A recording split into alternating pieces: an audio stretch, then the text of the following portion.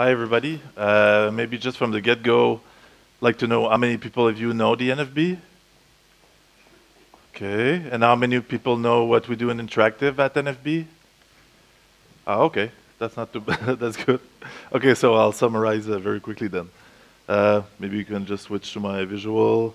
So we've been there for 3 years now. We've been releasing stuff, and yes, maybe you already saw that barcode we did in co-production with Arte about objects and scanning objects and having story told through the barcode of an object. Welcome to Point Point was launched 2 years ago. Blah Blah from Vincent Morissette, interactive tale about communication. Bear 71 that was released in January this year and was presented on Thursday night, a live screening where we did, no, Friday night, sorry. That was the beginning of our live screening. So the NFB dedicates now 25% of its production to interactive production. That doesn't mean the website of the NFB, that really means dedicated projects to an interactive interface. And what I wanted to tell you, to share with you today was how we envision the future of interactive at the NFB, but through the perspective of how I got to do this job personally in my life. So it's 1997, and I'm working in the corridor of the Université du Québec à Montréal, the Québec University in Montreal. And I'm going to meet Jean-Pierre Mas, who's responsible for the master degree in documentary. And I want to work on a thesis on cinéma vérité. And you know, I came from a philosophy background. I studied in a monastery. Didn't want to be a monk or anything. I just want a calm environment where to study. So I don't know Jean-Pierre, so I just walk in his office first time I meet him, and I don't even have time to sit down and start talking. He says, "Why do you want to do this? Why do you want to write something that nobody will read ever and it will sit on a shelf? Why don't you do something that people will see?" And automatically he just stands up and we start walking back in the corridor. And the last thing I know, he's gone, and I have the application form of multimedia art in my hands. And I was like 5 minutes before that, I was trying to just know how to go into doing a master's in cinéma vérité. And I'm like, what's happening? Because I'm not a tech guy at all. I have like a poor PC, like Windows 3.0.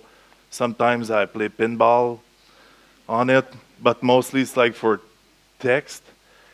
And at that point, at that time in my life, I was, in that part of my studies, I was a lot studying the philosophers of language at the beginning of the 20th century.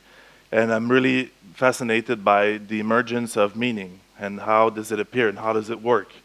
And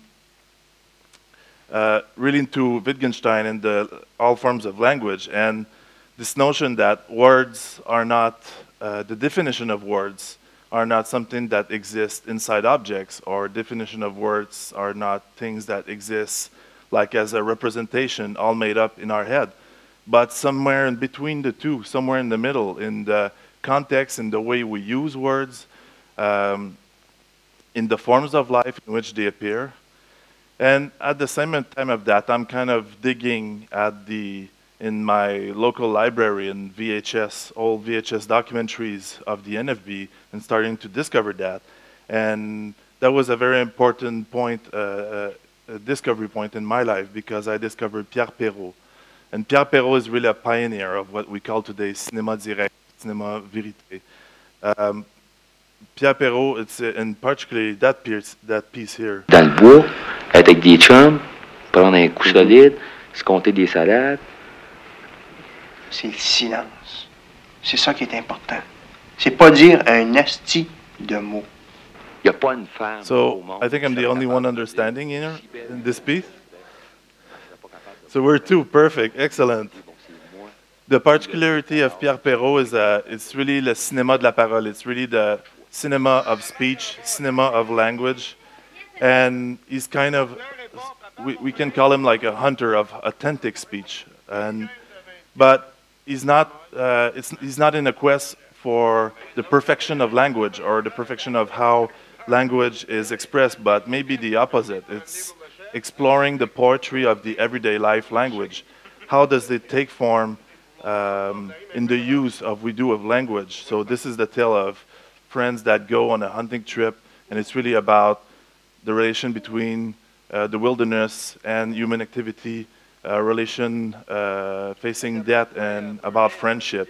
And this was a very important turning point for me because it kind of made me move away from books and deepen my fascination of emergence of meaning through media. And I was really intrigued about how can we work about the emergence of meaning through media. So when I was in the middle of that, out of that corridor with the application form of multimedia in my hands, and that Jean-Pierre left me and went back to his office.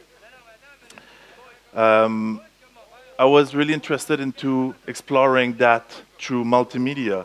How does language works not only as words but also as sound, as still images, as moving images, but also the other possibilities that enhanced by multimedia, the way that you can interact with the piece, you can change his flow, his direction.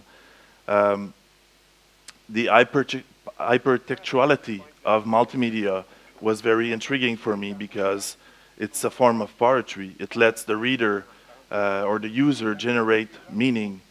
And the role of the producer and the creator is really to create a context with a specific subject, but in which he proposes a set of possibility where people can use the content and let the meaning emerge. So why am I talking about the future and still relating 50 years back again? Well, because the NFB has always been a very important place of innovation. IMAX was born at the NFB, Cinema Vérité that was born at the NFB. And this particular example I want to show you is very telling about how we see the future of interactive at the NFB. And this is how the interactive studio was born in the footstep of that great tradition. That's a 1958 film, and it's called Les Raquetteurs. And I'm going to try to stop it at the right moment.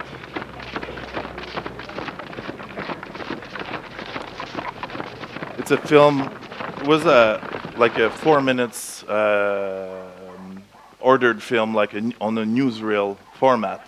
And we have to remember that before 1958, all documentary, all the sound was created on post-production, reconstitution, and so when, just need to stop it exactly at the good timing. So it's about a snowshoe congress, very interesting.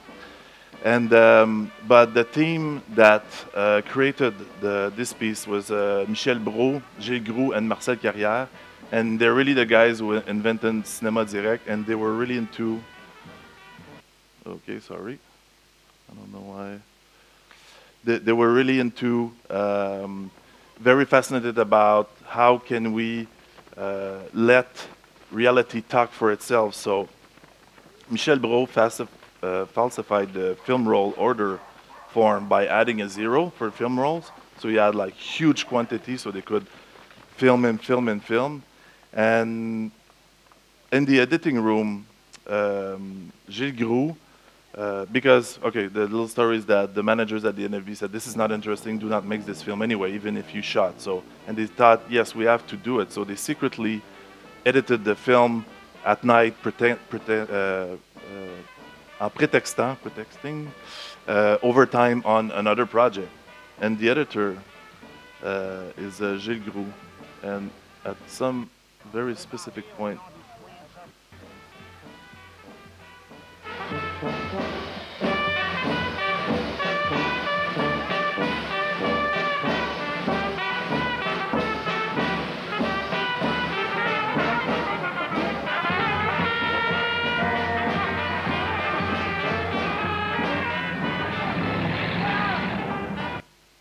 Okay, so you see right here, this is Marcel Carrière. He's the sound guy on the project, and he puts the sound recorder on the street. So the editor realizes that he can coordinate sound to film, and so this is a very important moment in time, because this is where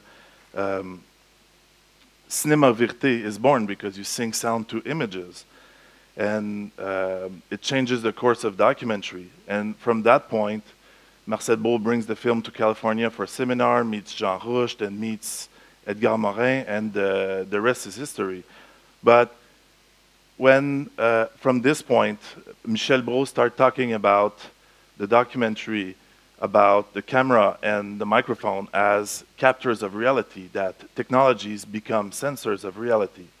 So the big lesson for us is, what do technology teach us about reality when we listen closely? How can technology can give us ideas or paths about creating new ways of telling the story of reality? How would be interested in the next 5 years doing something on migration using a GPS? I would be interested of doing something on friendship using the SMS. I would be interested in doing something on depression using brain activity sensors. So what I want to share with you now is maybe three ideas or 3 ways that I wish to see us going in the next 5 years. The first one is really about the public. We have a problem right now that we're still delivering interactive pieces like we do with films, like one after another, separated from one to another. There's no continuity from one to another. We see how the traffic goes. People come to specific projects, they go out, they don't go see the other stuff. So we need to change our relationship with the audience. It's not just from one piece. It's a continuous dialogue that we want to build in space and in time. We're a public service, and there's no public service without the public. We're not outside the public. We're not a service for the public. We're inside the public. We have to play a part in people's lives. So the question is really, what role do we want to play in people's lives, and what place do we occupy in the rhythm of their lives? So that means that from the moment you start asking yourself this question, it's going to change the way you choose your subjects, the way you program, the way you produce, the way you deliver the projects, how you let people get inside your projects, because the dialogue becomes intrinsic to the production itself. And if, particularly in documentary, if documentary is the art of interpreting reality, if documentary is a representation of the world or of a thematic or a subject, if people are actively engaged in the experience, how does it change the representation of the subject itself? I'm going to show you one example, a project called Insomnia. I'm going to show you a quick example and tell you the story right after.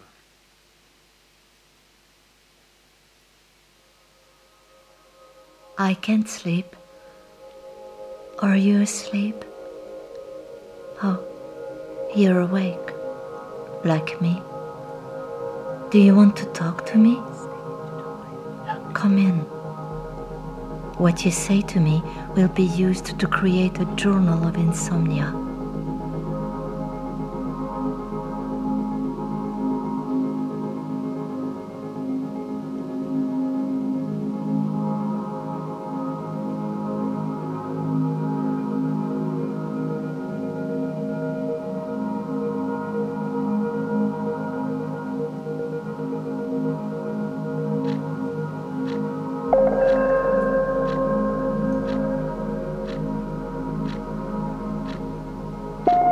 What do you do on nights you can't sleep?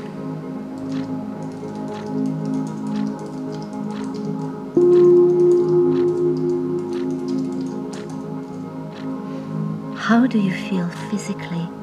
I physically feel absolutely horrible. During the day, are you anxious about the coming night?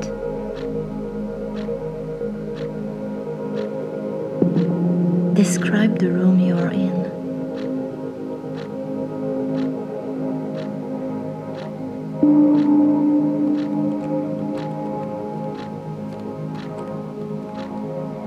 What is your relationship with your alarm clock? What do you think of sleeping pills? I don't want to rely on them. What or to is get addicted to preventing you them, from so, sleeping? If I do use I guess it's probably because I can't turn off my mind. What time is it? It's just, what is your relationship with thoughts your How does lack of sleep affect your health? saps all my energy. I'm very tired. How often are you sleepless? What techniques help you get to sleep? What are you thinking right now?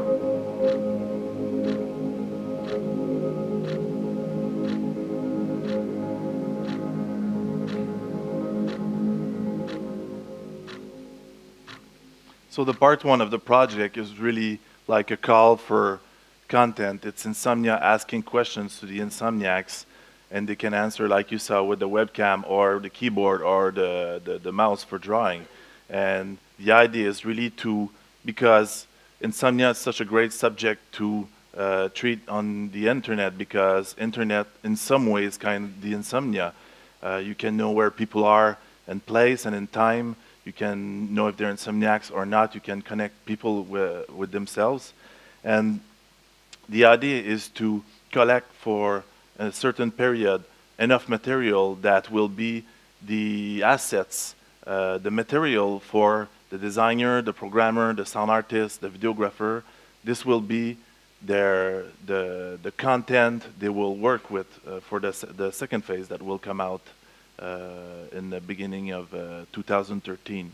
And more we're going to see people being part actively in the creative content of the project, and not as participatory is a very collaborative, it's a very easy buzzword, and it's a very easy tactic, but it's a trap, because if you just open a box and you say react or say what you want, it's not interesting. What makes interesting is really a creative dialogue between the creator and the public.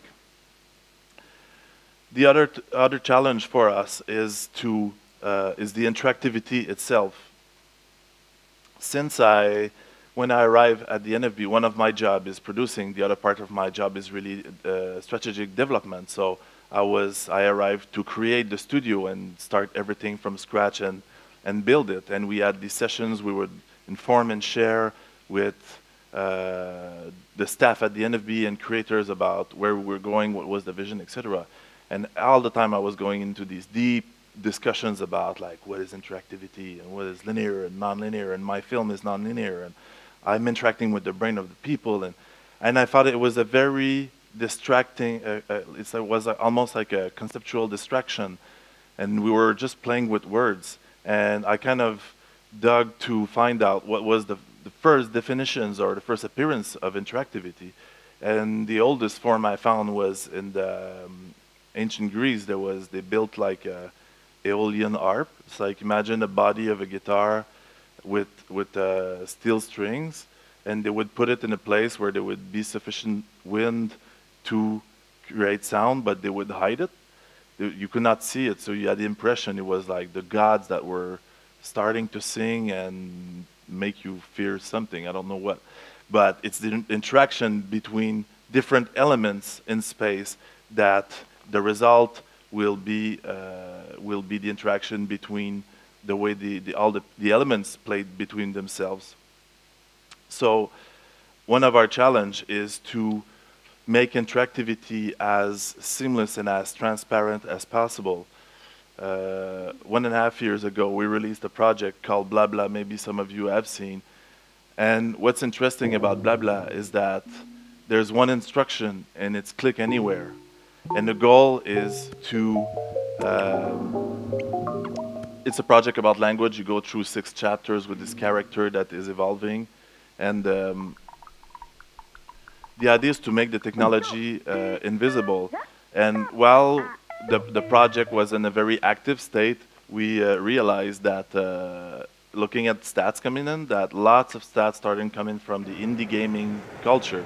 And I don't know how many of you know about indie gaming, but indie gaming is to the world of gaming what indie pop or indie rock is to the world of music, not totally underground, but somewhere avant-garde and more artistic based. So we started looking at all these projects in the indie gaming world, and we're very inspired. And the next Vincent Morissette project will be more of a game, but we're trying to learn all this grammar and syntax and language around the game. And even in interactive documentary projects, we started involving game designers, because if there's a space in the industry where interactivity is really developed, is the gaming industry, but also to understand that all the actions you take are part of the story, and we have this always this default or this notre défaut